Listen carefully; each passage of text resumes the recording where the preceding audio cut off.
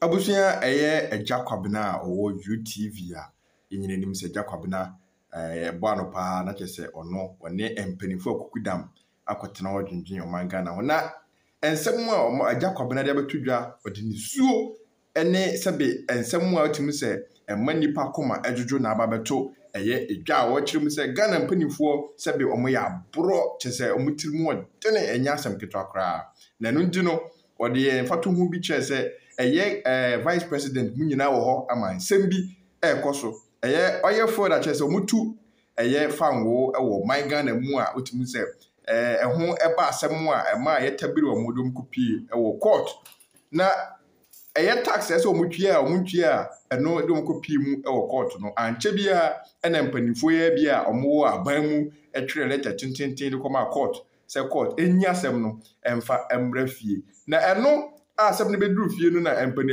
mrofi enso ede Ghana kopiem ewo UK court kese pa se omonso ede agwa kogina court na eno na Agya Kwabena chim se ohwe sika nye benya ede free tax mu pa na enso ye mpanimfo yi atam Ghana de akopiem IMF se ye nkobobosia pa na chese Ghana de wote wo a yesa wodon se guti na oye ade erade na ohwe mudin a na chese mpanimfo mu aban mu akufu adone ne nkrofo ene omo mabeba aban mu nyina no watena se din adwene hu se enye emmoa bi no mbebo my Ghana na mmom ewia ene chese dream no mode eba bebo Ghana ama Ghana abokra chese omode omfa Ghana humpo eno no de nsem no etudwa no o kyeremu a se Ghana fo ehwe yie na aba ye kwakoto yi na MPP fo abai ene NDC fo ba bibia ye kwato aba bia kwayi mpanifo no yemfa ya adwene ene enyanse nkoto aba izan se ye ya na ye bo oman se onipa akoto abama no wo hwehwem na hu se enkofu yi ana nipa yi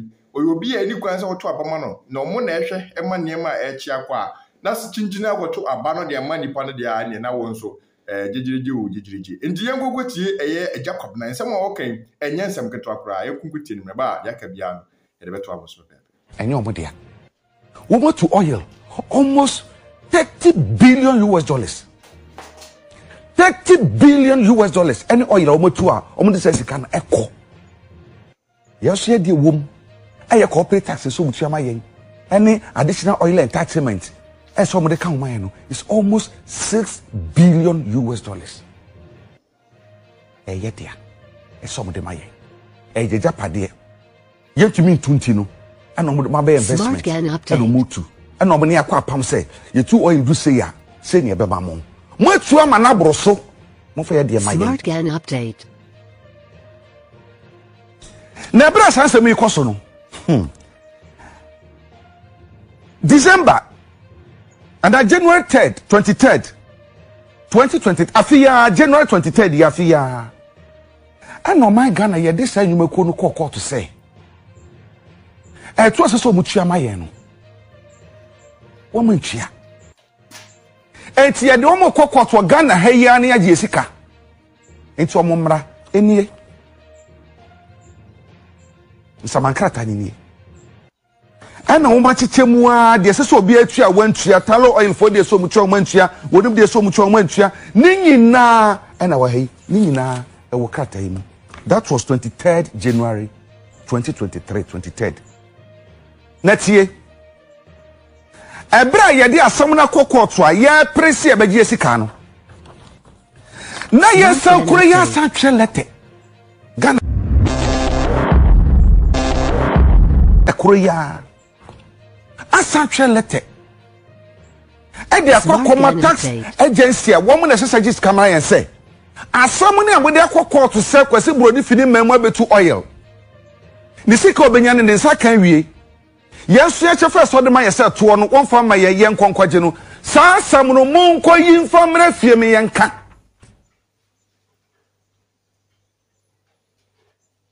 sikana so mo de ma yen no a ye de akokot on man na dwumaku a ya hye mo se wo mo ye to ma ye giari wo mo de asam na akokot se esan se adwumaku ABCD mo antua sa to enti no ya de mo kokot na mo de sika ma yen a wo Ghana he ya eni na wotwe nyenu ntam na ya sa twelete e de akokot say ya discontinue asem no scanner kese ekoje no ya satwe letter e de akoma court corona say ya na de asam ne ba 23 January say adwuma ko no metua yesika mayen ya send the letter akọ ya send the letter akọ 30th January within 1 week say asam no yenye ni asam ni bio ye asam na ba fie ni ababeka na share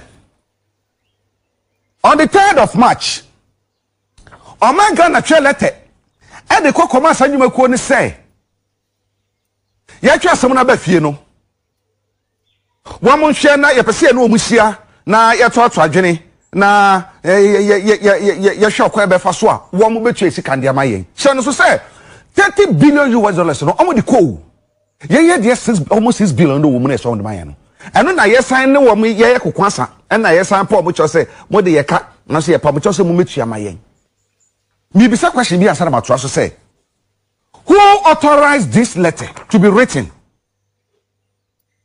See a fan court to some entry family fee. And that's whose instructions. And now you're there some court to AG Yesika de fear how one chain. Now yes, some queer such a letter their court within a week say. Asamuno ye debut. Under whose instructions? It has been on the panel. It has been the corner war. I no tea. Yes, ka wa si agye no. Yes, yen asem ni bio. Yen twa asem mre fie meka. Ai so obi ato ba mo na. Na wodi na wu no wakunu. Na de asem na court. Na wa wasan ko say mo fa asem mre fie meka. Agya wo te sa no, owo te sa no, wo ye den. Whilst we were doing this, you know. Na ye de nam IMF $3 billion anu kono mo chiche mun kakra kakra de amaye. Why says it can about 6 billion? No, ya kwede o. IMF ya kwede. E be sisi ya says it can no. Na ye ni ato nchen no. Sabre no. Na ye domestic death HM programmer. Pensioner sisika ene ye de saka. Amafo nim hwe o ma hwea bread sika kakra de ba bambesia no. Ye de sa to so. Meanwhile, what de sika ko? Na unim mikasa so media chire na media chire bebi asam na dronie ebra ye asam no free court pa na nyuma ko de asam no call UK for arbitration when we sabi ye something ye asam no free court de ba fie ye ni asam no bio pa na nyuma ko pa ja asam gban UK for arbitration na hwe de asie de akokoba ni say asam na wo ko arbitration no asam na enyuma ko esom twa ye to mayen a ye ntua ye mo ye de asam ko so Ghana ha anye be ye hyehyɛ abona hwa na ye gya no be ye hyehyɛ abona hwa na ye gya no aha no mutu oil na ye dia enti se ye wo mutu esika mayen a oman Ghana court na se di esika de mo oman Ghana na so anya ne saa yenye ifi court to pay na dwuma ko no e de call London UK for arbitration na hwe de asi de akokoba nie de akoba ni say no asem ko do arbitration enti oman Ghana arbiters no and as a one more e be hwe asem na die so no ye kotua 118,000 pounds. I saw there some cocots now file fees so to no. Ghana, yes, some cocotia 118,000 pounds. And you're filing your manema.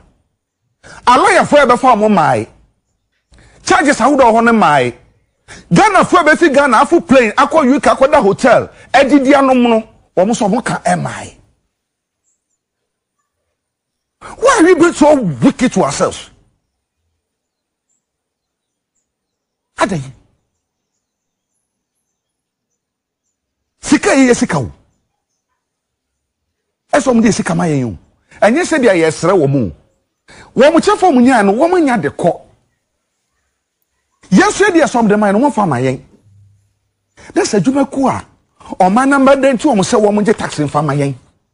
Ambe tina sena dwene ho. Ade asam no kokot ti agi esika. Within 1 week. Na ya asa twele te de akọ to say asam no yantwe mfa mra fie. Ya de ba fie a sa adwuma kuo no amfa se nwa ade asam no arbitration e wo London.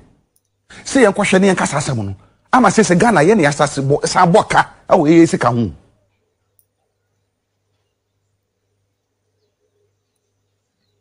Eti se asam no bedi na wotwe mienu bosome miensa bosome nan bosome num mfie du ye nim. Meanwhile ye bre o sika ho Ghana ha ye huna mane. One of these African countries make ID na mabo wom so mutu ayisa wom ye se mo de kwa se oman mu an ye bedi asam no mo fa nko ba bia ye bedi asam no oman ya mu wom mu man na mu be pedi na me de amamo ekọ wi ase no wom adwo sika ama se no wom shares e wadwuma kom no e chempe 50-50 utu minerals na wunya ba ko a ye chemu mienu mo de fa ya so de fa opetu opejai umatumi aye ama se o manya Ghana ye shares wo Jubilee Field mu ye sen kitikiti bi hwe daily guide ni manopay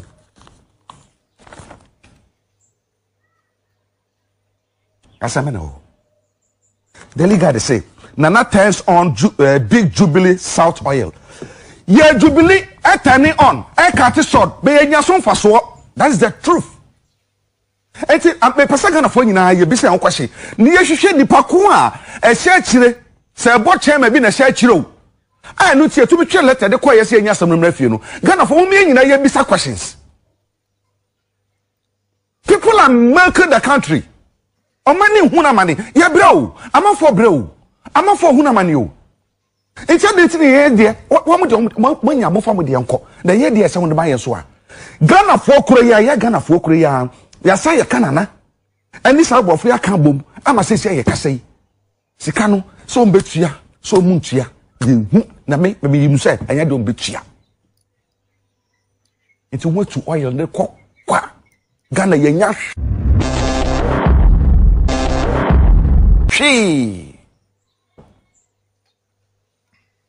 can ye nya she and yet what I said I send you for bia ho me say we for na share kire o mo yi asam de ba fie say de pa ne am boy for say de pa no o mo ya man boy for esa say sankesa anti pensioners no no mo finance minister no mo nya mobo en na binu makada mu o ebinu mawuwo o ebinu huna mane o ebinu abrabo e basa o nipa sa for sure mo so nyina no say so obi e basa o. You don't care. We are heartless. Sani pa mu ya sani amawi. Mu nikuma. Asamu ye di akire pa. Edi ba beba. Mo de mo ya botre. Asamu na mo de ko UK. Sese ni e be fa plane wa Ghana hatwa tickets. Ama nkrofo per diem. Akọ high hotel ama omo. No makokote no didi anom at the expense of Ghana. Yes, sanku tia charging sika we. Sankia fa se di asamu no Ghana ha. Anka yo mo na se so mo boke tuatua charge sa fees scan kete yo mo tuatua enko Ghana judicial council for ho ema mo fa run e court businesses for Ghana mani nyeye enso ankorankora bi eni nipa kuma bi pesa menkum nya ne anibre nti no potwa ne anibre eni dwene mo nwene Ghana ho nti no ya ya masese asam na kokodi UK a ye bedi ho akwaneaba abere bia ye di ho akwaneaba sika ye sentua 118,000 pounds unum de betua ya Ghana hane Fali fees in China man charging no 118,000 pounds. Yen kwara titi dua se ekusuku. Enkwada osku munya aduane ni.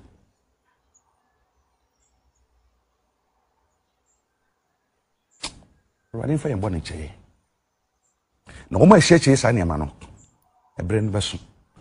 Enti asam ye di akire tin. Na nipa hye sa asem akire no mampani yi. Omo dada wati misrew omo dada nipa bi omo ben pa omo dada omo nka no krenkyerɛw ye bedi akiri pa ne ohu bia no ye beka wasem anyway anopai ye me pese bisa question me ne sorry app na ye de ton electricity say no foforo na aba na ye de ton no e hwan dia hwan na hye akiri am for ne ye the top was say no when the share chiri when dia MD, good morning. Mr. Vice President, good morning.